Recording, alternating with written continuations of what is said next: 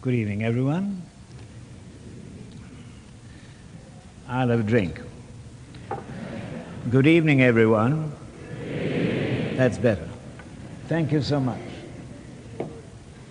I'm hot.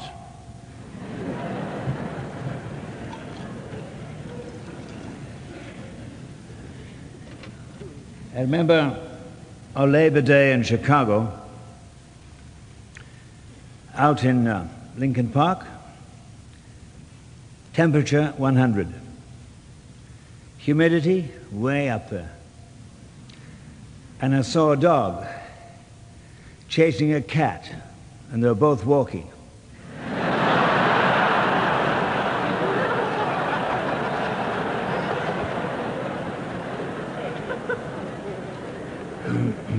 That's how I feel under the blaze of light here. But it's a great joy to be back in, well, what to me is home, because I have so many friends who pray for me, for my wife and family, constantly. I left Britain about 2 to 3 weeks ago, and we'll be going back there again on Thursday, only for a week, to go on to Japan for 3 conventions, Japanese Keswick conventions. And I just asked the Lord something.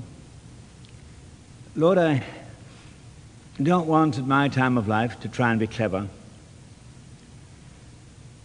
I don't want to be anything but honest. And somebody said of my preaching last week, I couldn't understand their accent. They came from Georgia.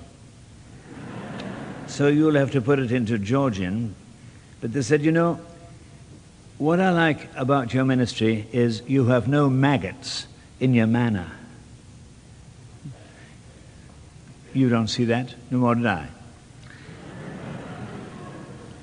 But I remember that the children of Israel had manna every day, and they didn't eat it daily. It had maggots in it. And all I asked Jesus to do for me was, when I came to Moody here, the school for which I have such a love, where I've often preached here at Founders Week, mainly when Dr. Culbertson was principal, president. Lord, just help me to discharge the burden that seems to be coming on my heart as a minister with increasing power, increasing conviction. And help me to get it through. Would you pray that I might be able to do that? And that you on the receiving end may find the Holy Spirit speaking to you. Just a word of prayer together. Would you bow your head and your heart and echo the prayer which I offer on your behalf and on my own? Speak, Lord, in the stillness while I wait on thee. Hush my heart to listen in expectancy. Speak, O blessed Master, in this quiet hour. May I see thy face, Lord, and feel thy touch of power. In Jesus' name, amen. Let me first just put 2 verses from the old book together. First, Ezekiel chapter 22 and verse 30. Ezekiel 22 and verse 30. And I sought for a man among them who should build up the wall and stand in the breach before me for the land, that I should not destroy it. But I found none. and Isaiah, or Isaiah, depending which side of the Atlantic Ocean you come from, Isaiah 59, verse 16, and please open your Bible at this chapter and keep it open there. He saw, that is, God saw, that there was no man, and wondered that there was no intercessor or no one to intervene. Then his own arm brought him victory, and his righteousness upheld him. You often read in your Bible of the need for every one of us to seek after God.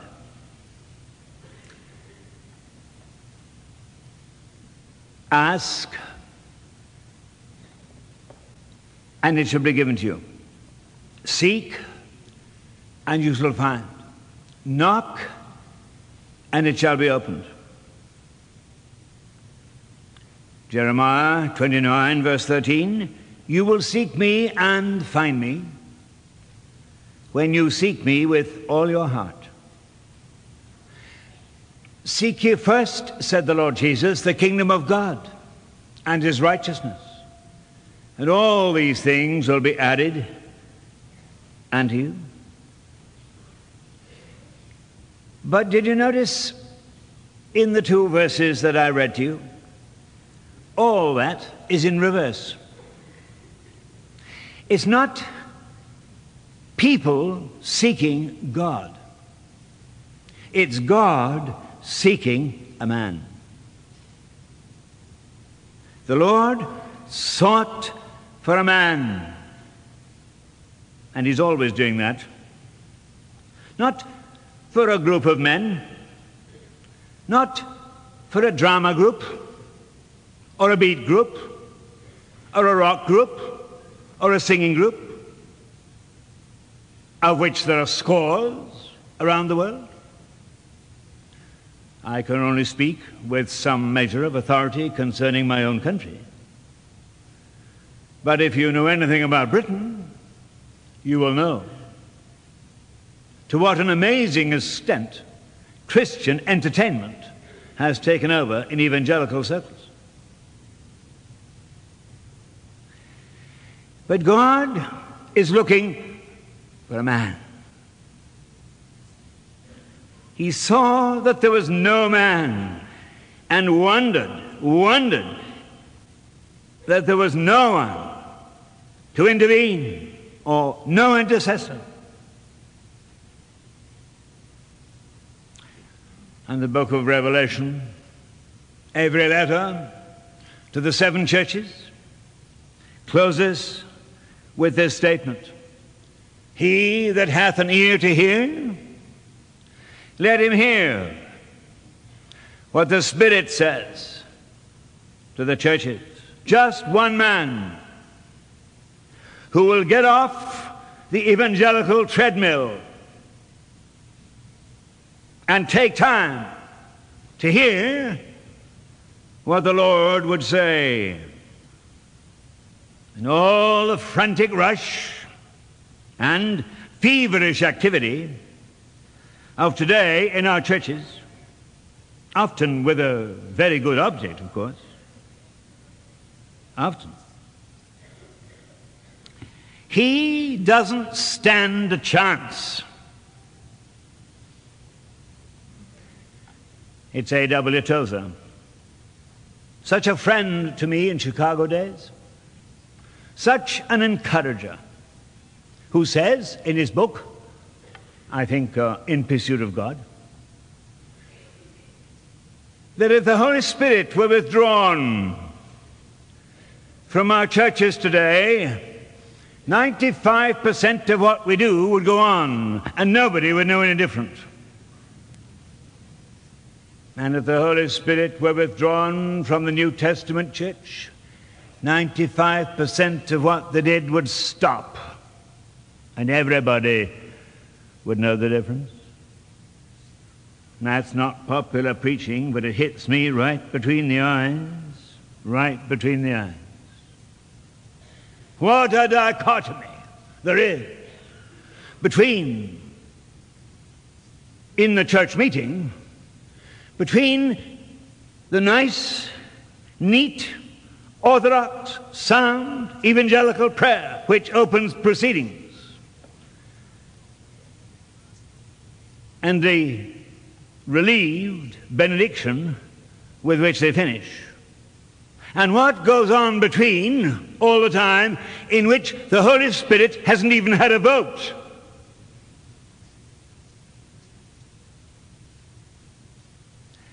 But we ask ourselves, how can we possibly intervene in society today?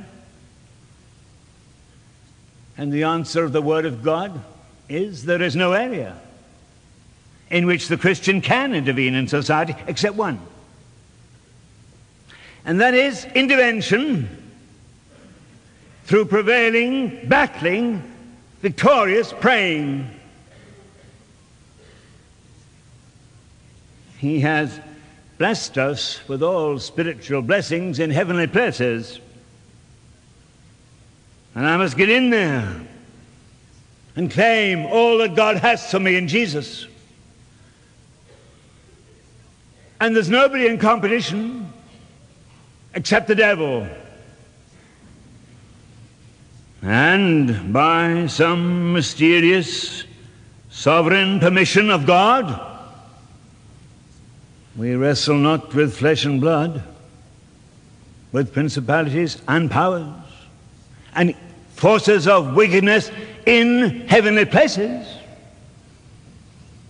And if God would seek an intercessor to intervene in society today before it's too late, before Western civilization goes to damnation, he's got to find a man who's brave enough, bold enough, big enough, and small enough to intervene on his behalf. And it's encouraging tonight to me to remember that these words in the Bible are still true. If my people, which are called by my name, shall humble themselves and pray and seek my face and turn from their wicked ways, then will I hear from heaven and will forgive their sin and will heal their land. I would say it's an immense encouragement with the world in this turmoil, and the Western world especially, that there are those to whom the Lord has spoken on this issue and are now being used as intercessors. I think particularly of the ministry in Britain of Evelyn Christensen from this country. I think of Northern Ireland tonight, so sadly misrepresented in the mass media as a battle between Protestant and Roman Catholic. Is nothing of the kind. The IRA is not the Irish Republic Army. It is the International Revolutionary Army, stemmed from Moscow, armed by Moscow, and assisted often by funds from the USA. They don't care whether it's Protestant or Roman Catholic. All they want is a united Ireland under their authority, the back door into Britain. And they're making a do of it. I was there just 3 weeks ago in Belfast, when there's a tremendous parade in the streets to launch a third force to attack. And I was speaking at a meeting of 1,000 young people on fire for Jesus.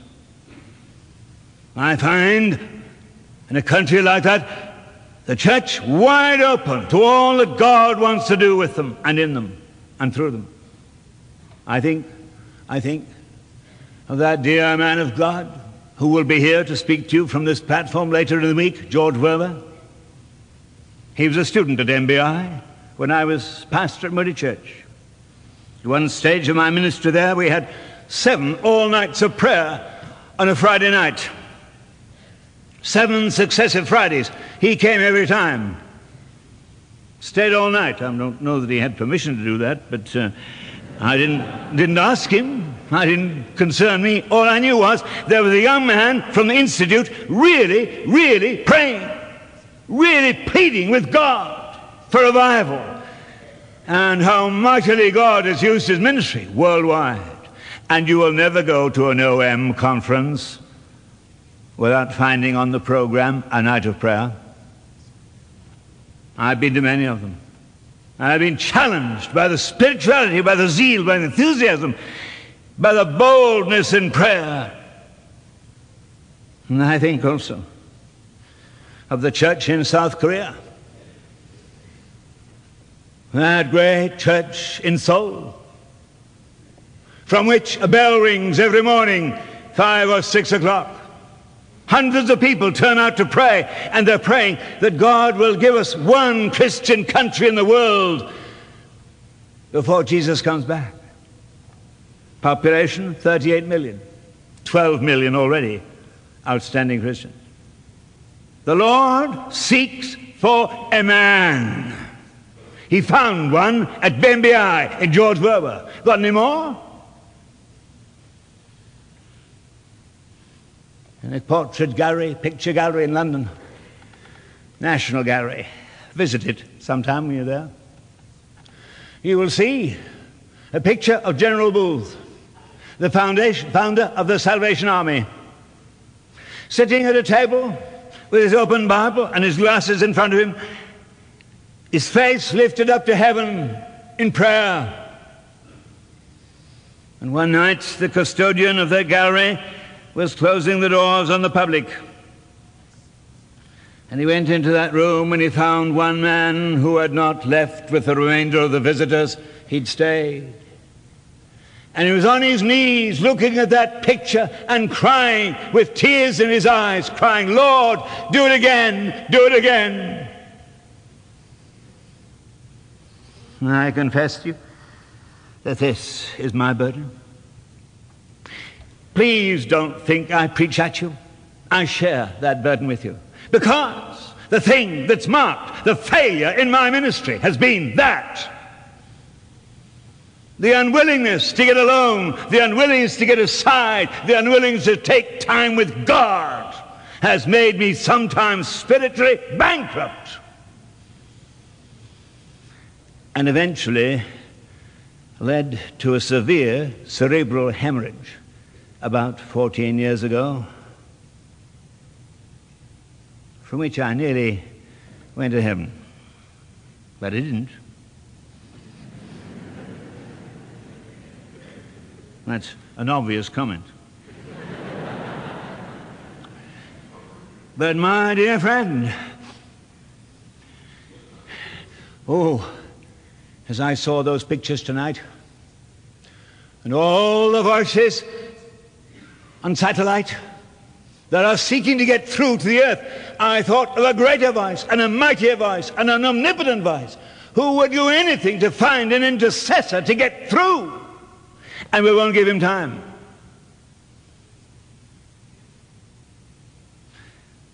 All Christians who are honest would acknowledge that this is the weakest area in our lives. A well-known Christian leader who would be known to you by name, but who would prefer, I'm sure, to be anonymous, said, "When I go to prayer, I find my heart so loath to go to God, and when it's with him, so loath to stay." We can always find time for the things we think most important, don't we?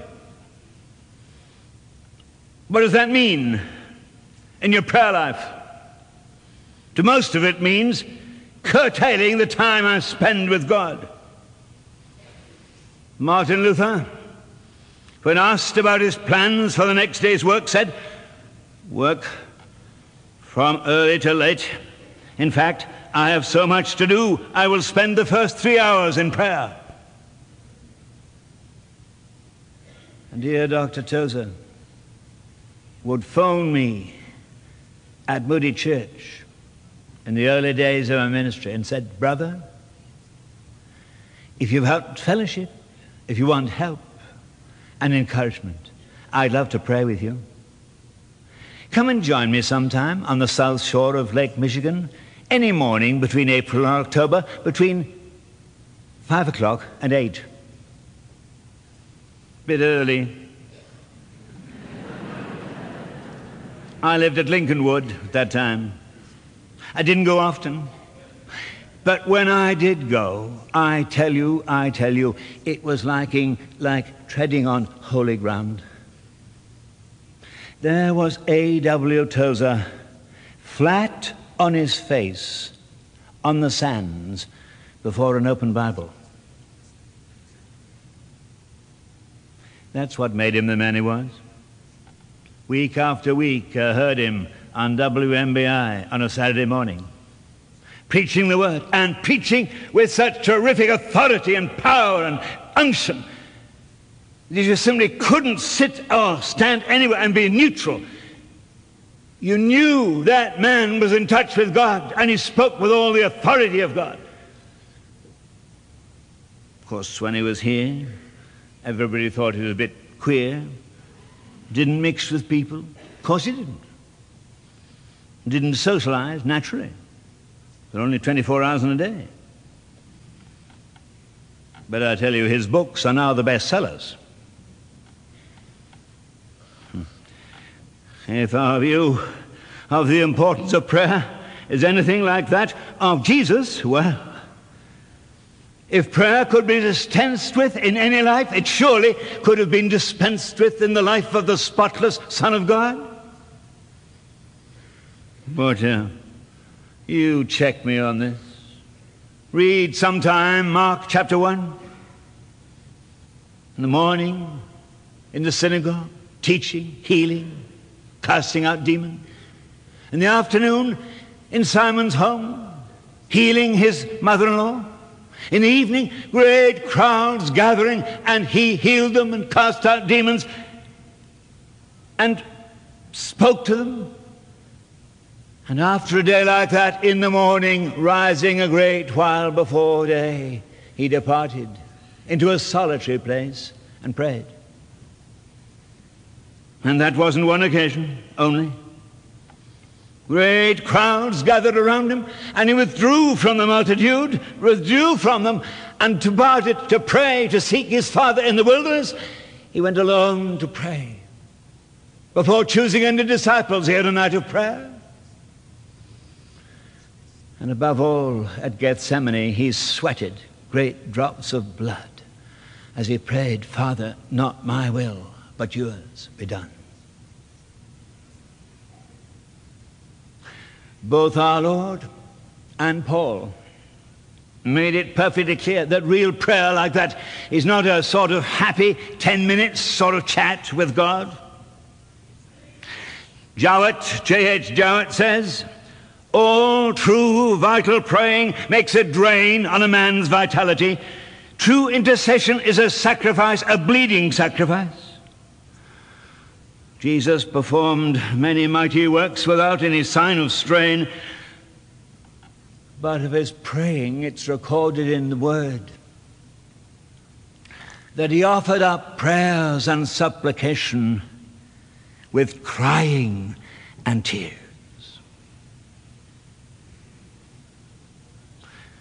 I was with Stephen Alford, one of my closest friends, whom you all know, I'm sure. I think it was, if I remember rightly, at Columbia Bible College, speaking to the students. When we'd finished, we were going off together to catch a plane back here. And one of the students came up to us with his notebook in his hand and pen. He said, gentlemen, just a minute. Tell me, what's the key to Christian leadership? I was ready to put it down. I'm sure he expected a 3-point address with introduction and conclusion, and all points with the same letter. A masterpiece he expected. Well, he didn't get it. If you know Stephen Alford well, bless him, you'll know that he had the answer before I had time to think. He said, son, I'll tell you in a word. You want to know the secret, the key to Christian leadership? Here it is. Bent knees, wet eyes, broken heart. That's it. That's all. My hope, your hope, is not in a theological degree. It's not in any standard of education. It's in the living God who comes and fills my heart by his Spirit and clothes me with himself. Not by might, nor by power, but by my Spirit, says the Lord. The priority of prayer. But think of the price of it. One thing and one thing only opens the door of heaven. If you glance with me at chapter 58 of Isaiah, the opening verses, cry aloud, spare not, lift up thy voice like a trumpet, and show my people their transgression, and the house of Jacob their sin. Yet they seek me daily, and delight to know my ways, as a nation that did righteousness and forsook not the ordinance of their God. They ask of me the ordinance of justice. They take delight in approaching to God. Wherefore have we fasted, say they, and thou seest not? Wherefore have we afflicted our soul, and thou takest no knowledge? Behold, in the day of your fast you find pleasure, and exact all your labors. Behold, you fast for strife and debate, and to smite with fist of wickedness. You shall not fast as you do this day, to make your voice be heard on high. There was a people complaining to God that they were fasting continually, but had never started to enjoy the feast of blessing he had for them. And God's answer to them was to point out they were going about it the wrong way. He turned the whole responsibility for his apparent inaction upon them. If they accuse him of inactivity, he points to their sin. Chapter 59 and verse 2 and verse 3. Your iniquities have separated between you and your God, and your sins have hid his face from you, that he will not hear. For your hands are defiled with blood, your fingers with iniquity, your lips have spoken lies. Your tongue hath muttered perverseness. What a plight to be in. He is a people who shut their eyes to God's law, and he shut his eyes to their deliverance. That's repeated over and over again. Don't you think that the language of verses 9 to 11 in chapter 59 could be repeated today? Therefore is judgment far from us, neither doth justice overtake us. We wait for light, but behold obscurity.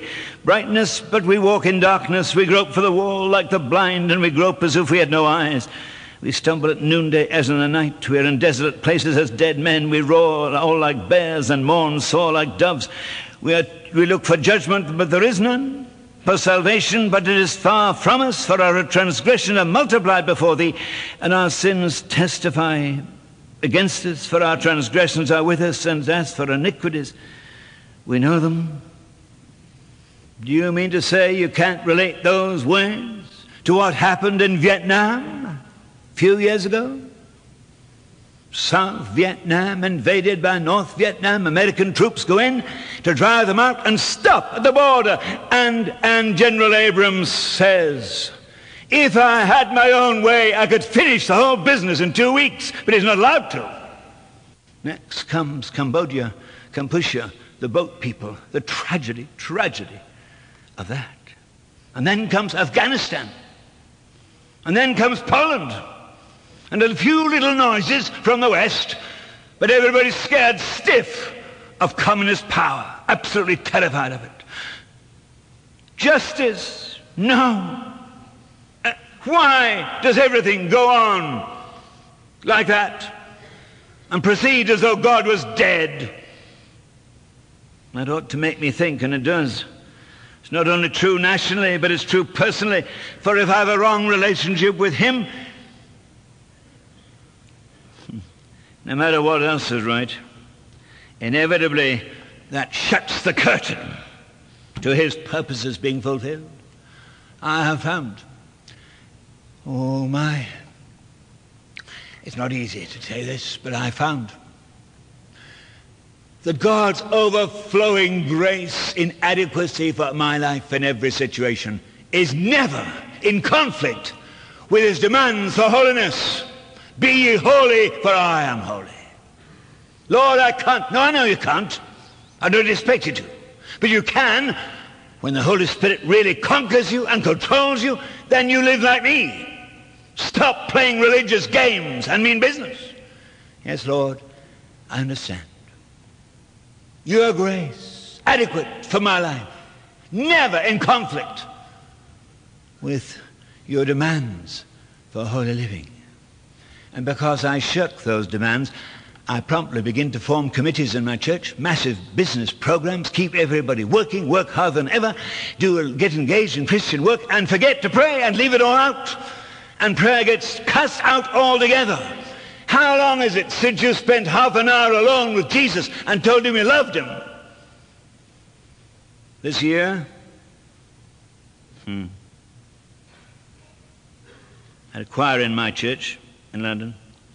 The front row of the choir, fellow, nice chap. One Sunday morning I did what every other preacher does, but he doesn't tell anybody. He looks to see who's there, who isn't there. That day, that boy was missing. I thought, where is he? So I looked round the church. Oh, he's over there, sitting beside a very attractive young lady. I thought, that's interesting. And the next week, I didn't trouble to look over there. I went straight there. There they were. And they were holding hands. I thought, that's very interesting. Before long, they come to me and asked me about their engagement and fix a date for marriage, etc. I was delighted because they're both lovely Christians. But you know something? I didn't tell them this. I'm going to tell you. Before, when he sat there in the choir, after the service was over, he chatted with all his friends. Talked to them all. Didn't hurry. And she chatted with her friends. Oh, but now, when I pronounced the benediction, you couldn't see them for dust. They were away on the road, rejoicing in the intimacy of love,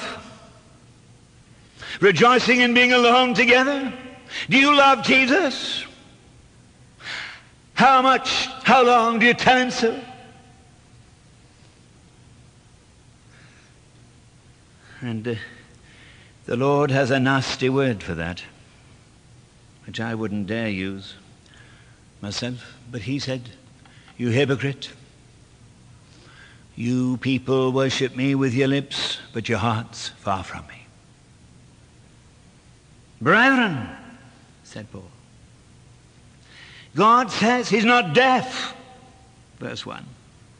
But if I want him to hear my prayer, I've got to break down the barrier between him and me, and I've got to forsake and abandon what I know is not his will, but which I hold on to because I like it.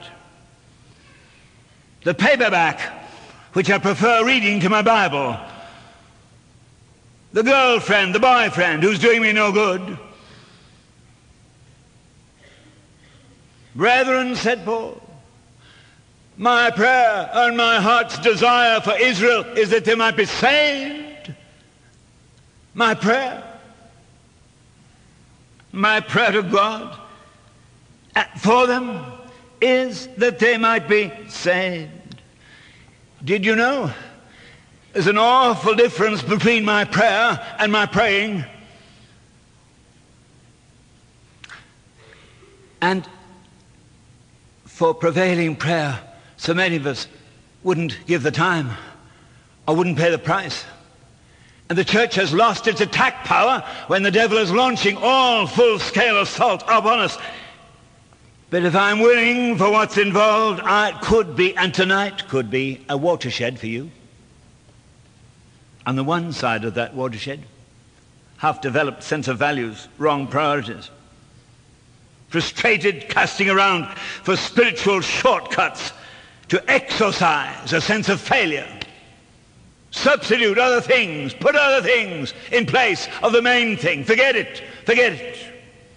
But over the other side of the watershed, new standards and new touchstones. And I begin to learn how few things in life really are essential. But how essential are those few things? And one of them is my prayer. See, my praying, that's how I pray in public. It's clothing my words with a vocabulary which is acceptable to the congregation, acceptable in the church to which I belong. It won't hurt anybody, it won't offend anybody. It covers everything that's quite right and nice, but very, very rarely does it open up, and do I open my heart to the real crying need in my own life. Oh God, my sin, my failure, my breakdown, Lord, Lord, have mercy on me. Oh no, that would be my prayer. But my praying, oh no, that would never do. If I really let people know what my need was at a prayer meeting, I'd be excommunicated from the church. If my breakdown in public had received the same publicity as Simon Peter's, no pulpit committee would look at me. My prayer. And so we play religious games and we think we can fool God and pull wool over his face by praying, uttering good, sound, evangelical prayers, praying for people's sicknesses, praying for their illness, but never, never for my own deep need in my heart. But my prayer, oh Lord, my burden. If you want it expressed clearly, let me just quickly read 3 verses here in Romans 8, and you'll clue on. Romans 8:26. The Spirit also helps our infirmities, for we know not what we should pray for as we ought. Of course we don't. But the Spirit himself makes intercession for us with groanings which can't be uttered, or, as other translations have it, with sighs too deep for words. And he who searches the hearts knows the mind of the Spirit, because he makes intercession for the saints according to the will of God. You begin to see it. He knows our weaknesses. He knows we don't know what to pray for as we ought. We're stumbling, hopeless at it. But he knows. He knows our weaknesses. And he makes intercession for us with sighs too deep for words. Do you know something about that? Lord Jesus, my burden, my failure, my sin. Lord, deliver me. Lord, Lord, it's me, not somebody else. Me. Come right now into this great building and Lord, save me from breakdown. Don't you know that the only good thing about any of us is Jesus? Don't you know that you don't try to make your life better by more praying, more study, more work? No. The Lord is saying to us all, please, please, get out of the way. Let me in. Let me reproduce my life in you. His burden is, as Paul would put it, my little children, I travail in birth till Christ be formed in you. For this cause I bow my knees before the Lord Jesus Christ, that you might be filled with all the fullness of God. That's the burden of heaven. And the Spirit knows the mind of the Lord. And he puts that burden into my heart, and I find myself beginning to echo the cry of heaven. I didn't know what to pray for. Oh, this perhaps may narrow down the many, many things and people I vaguely pray for, but it places on me the burden of God for my life. I want that man to reproduce my life in him, and I won't be satisfied, and I won't leave him alone until he begins to grow. Oh, Lord, that's my burden too. Save me from being a wicked old man. I want to be like Jesus. Lord, you've said you want to fill me with all the fullness of God. That's what I want. My burden, my prayer. And when the Lord teaches us to pray like that, something happens. May I finish? I have to finish. Forgive me. Lord. It's A.J. Gordon who said, "You can do more than pray when you have prayed, but you can never do more than pray till you've prayed." Can I repeat that?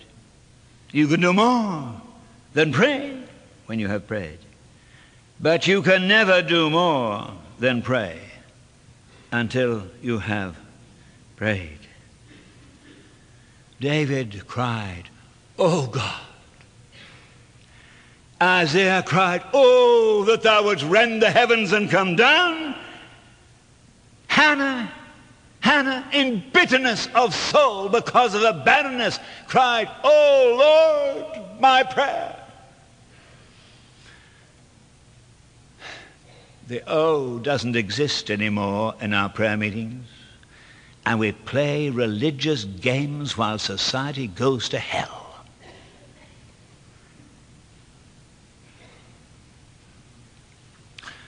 It was said of John Wesley that he had the unusual combination of a cool head and a warm heart.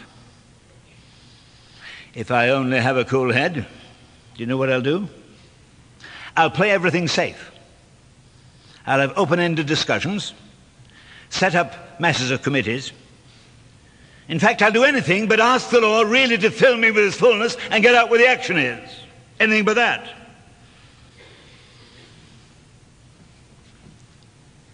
I used to play rugby football. That's why I shift around the pulpit a lot, I think. A year or two ago, of course. And one Sunday morning, last year, I was confined to my home because of hip trouble. And I turned on the TV. It was a religious program coming from a place called Bolton in Lancashire. The Methodist Central Hall. Nobody there. One man. Reading from Wesley's diary. Roughly, it was this. Went to Rochdale today. The people jostled me, pushed me around, wouldn't listen. And my friends, my helpers, said, "You'll never get anything happening here. Come on, let's leave them." So reluctantly, I left. No blessing in Rochdale. Next day, came to Bolton today. Oh, the people in Rochdale were like lambs compared with these. When they heard me, they spat at me, they threw bricks at me, they kicked me, they knocked me down, and when I was on the ground, they trampled on me, and I just said, "Jesus!" And in a moment, they went right back. And there was silence.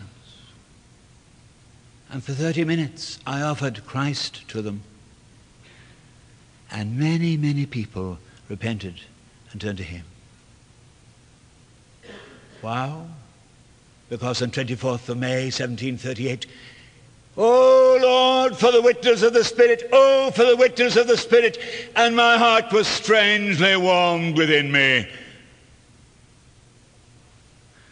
And a rigid, formal Episcopalian became a flaming evangelist with all the unction, all the power, and all the utterance of God the Holy Ghost in his life. Preached 8,000 sermons, went 8,000 miles rather in a year on a horse, preached 1,000 sermons in a year because he knew what it meant to pray. "O thou who camest from above, the pure celestial fire to impart, kindle a flame of sacred love on the mean altar of my heart. O thou who at Pentecost didst fall, do thou my sin consume. Come, Holy Ghost, on thee I call, Spirit of burning, come." And that preaching saved Britain from revolution. And it's only that preaching that can save Western civilization today. And my last word. Oh, you say you're putting a terrible lot of burdens on me. No, I'm not. As a matter of fact, I'm removing them. For my Bible makes it clear in Isaiah 59 that God's purposes may be delayed, but they can't be thwarted. Verse 16 will still be true. He saw that there was no man, wondered there was no intercessor. Therefore, his arm brought salvation to him, and his righteousness, it sustained him. Yes.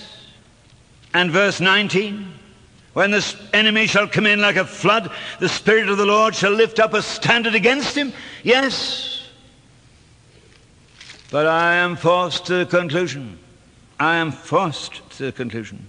that God, finding no intercessor, went to business himself and destroyed a nation. I come from a country which 70 years ago was the greatest world power anywhere. British Empire, everywhere. Now, nothing. Third-rate little island, nothing. Hasn't got a navy, hasn't got an army, got nothing. Constantly on strike. Morals? The beginning of the century, 85% of the people went to church. They weren't all converted, but they went to church. Now, 2%. Morals used to be based on the Bible. Now they're based on television. In other words, there aren't any. Watch it, America. Watch it. Watch it. This country is going the same way. And there's only one thing can save it. Oh, Lord, you wonder, is there no one to intervene? Is Moody Bible Institute capable of producing another George Werther? Another 50 of them, another 100 of them, another people who care, who share, who dare for God? If they do, God's found his man. And my prayer is that this week, at this Founders Week, the Lord will find his man.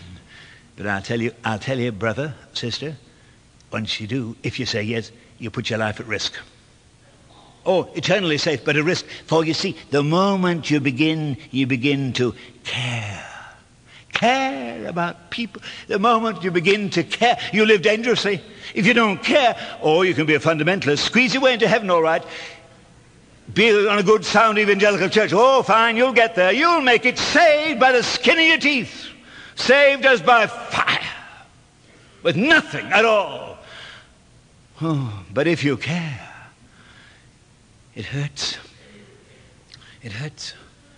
And if you begin to dare, well, of course, our church committees, most of them, need a great big dose of Holy Spirit vitality to drag them out of their ruts. 18 inches deeper is a grave. Drag them out of the ruts, which are so comfortable, computerized and cushy, and get out where the action is and tell about Jesus. And when you begin to share him with others, you don't ask the fellow in a skid row how he's got hurt, what's the matter with him. You become that man. Only Jesus could do that perfectly. But you and I can get right alongside that man, that girl, where he is, and share and care and dare. Is there no one to intercede? He wondered that there was no intercessor. I pray with all my heart, Lord, Lord, find your man, find the woman, find the girl who'll just put everything else to one side and seek first your kingdom, first your glory, first your face, and go out where the action is with all the fire of the Spirit of God in their hearts.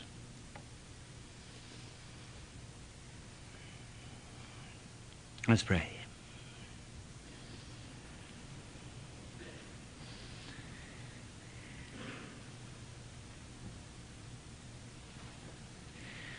Lord, I've sought to unburden my heart, but so inadequately. Forgive me. And Lord, please find your man here, find your woman, find people who mean business with you without reservation, total commitment, total abandonment to your will. And grant there may be people who, like the Lord Jesus, turn away from the crowd, turn away from the busy program, turn away from things and seek your face.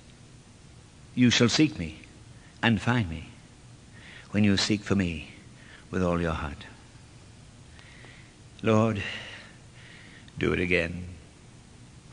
And do it in MBI right now. Spirit of the living God, fall afresh. on me. Lord, answer prayer for your name's sake. Amen.